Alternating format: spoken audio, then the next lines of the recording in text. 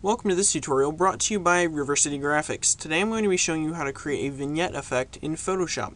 So to get started, we're going to open up Photoshop. Then I'm going to open up the image for today's tutorial, which is this image of a couple. Now that we have that open, I'm just going to double click the background and click OK to make that an editable layer.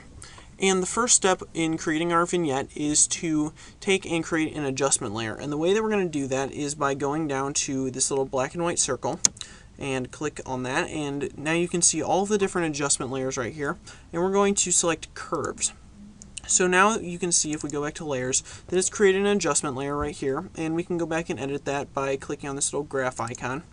And the first step in adjusting the curves is to take this little black slider and bring it in from the left, so you're moving it towards the right. And you can see when I do that, it makes most of the image a little bit darker. So I'm going to bring that in probably about 1/4 of the way.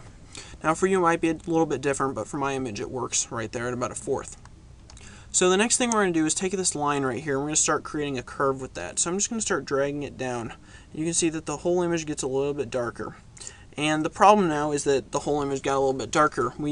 To achieve the vignette effect, we need to have the figures, or whatever we're trying to create emphasis on, to become lightened, and the rest of the background needs to be a little bit darker.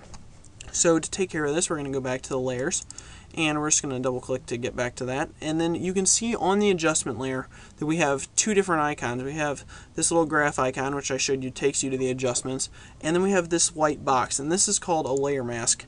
And by clicking on that, it puts a little box around there so you know that you've clicked on it. By clicking on that and painting, or by putting some kind of color on the screen, you're going to be using black and white. And basically the way that it works is black will show through and white will basically leave it alone.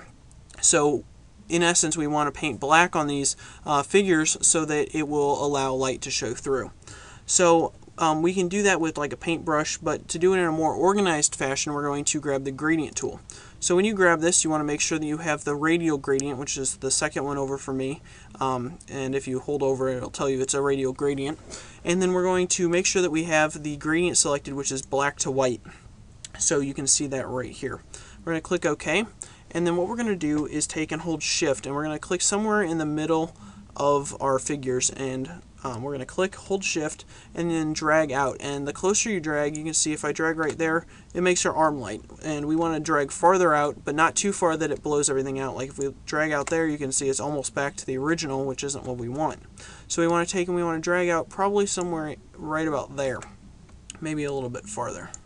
You can see that it adds a nice vignette to them and singles them out. It puts a lot of emphasis right there on these figures, and everything else is a little bit darker. And for an image that's a little bit more blown out, it can definitely put emphasis right where you want it, and it looks quite professional. You can see that this image has been greatly enhanced by this. If you see the before and after, it really puts a great effect on the image. So I hope you guys learned something in today's tutorial. Don't forget to subscribe, rate, and comment, and I'll see you in the next video. Thanks for watching.